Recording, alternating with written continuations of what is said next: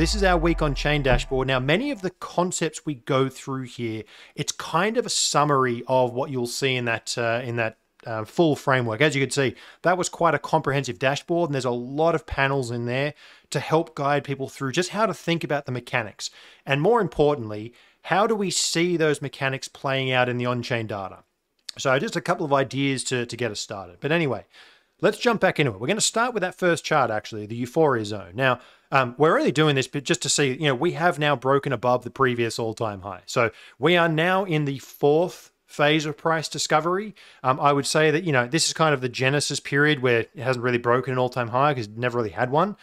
Following that first bear market in 2011, yes, we got a double pump, but this is kind of one break. So let's call it breaking the 2011 all-time high.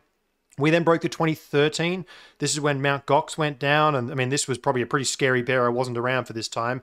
But it took us over 3 years from 2013 all the way through to the back half of 2016-17 before we broke up and above. We then had a 2021 break of the $20,000 all-time high.